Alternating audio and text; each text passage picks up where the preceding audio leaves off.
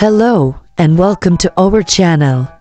Today, we are going to explore the amazing world of computers. Did you know there are many types of computers? Let's learn about them. First, we have desktop computers. These are the ones you usually see in classrooms and homes. They have a separate monitor, keyboard, and CPU.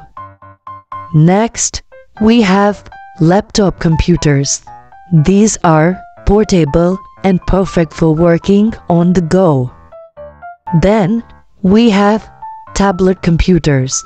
These are like laptops, but without a keyboard. We can use our fingers to interact with them. We also have smartphone computers. These are like mini computers that fit in our pockets. Wow, that's a lot of computer types.